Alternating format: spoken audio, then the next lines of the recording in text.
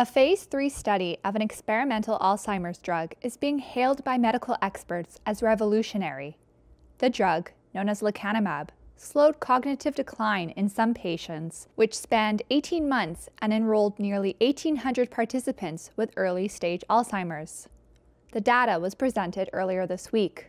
This is a definite advance. Dr. Stephen Salloway is a professor of neurology and psychiatry at Brown University. This is the first time that we have a trial that shows clearly positive results, a medicine that lowers amyloid plaques, a key part of the disease, and looks like it slows down the disease process.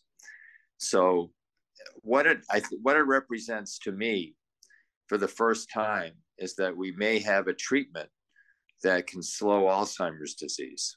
And that's something very sort of revolutionary. But the experimental drug from the companies Eisai and Biogen may also carry a risk of serious side effects for certain patients. Lecanemab was associated with a dangerous type of brain swelling in nearly 13% of patients in the trial. Some patients also experienced bleeding in the brain.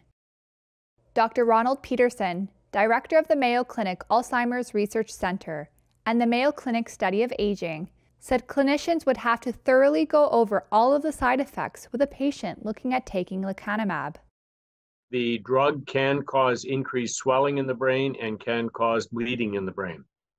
Generally, these can be monitored carefully with MRI scans, and often they're not symptomatic.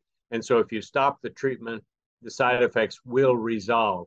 But nevertheless, these are potentially real and potentially serious side effects with regard to bleeding in the brain. But again, I think they're relatively low frequency and can be monitored. The Alzheimer's Association has called on U.S. regulators to approve the company's application for accelerated approval. Dr. Salloway says this drug could change the future of the disease. We need to move the field forward, and having this treatment opens the door. It's not just this medicine.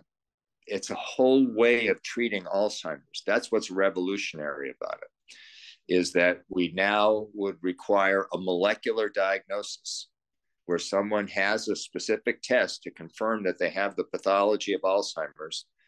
And then we'd have a way of monitoring this treatment over time. And soon, the way we're going to detect the amyloid changes with a blood test. And that's really revolutionary too.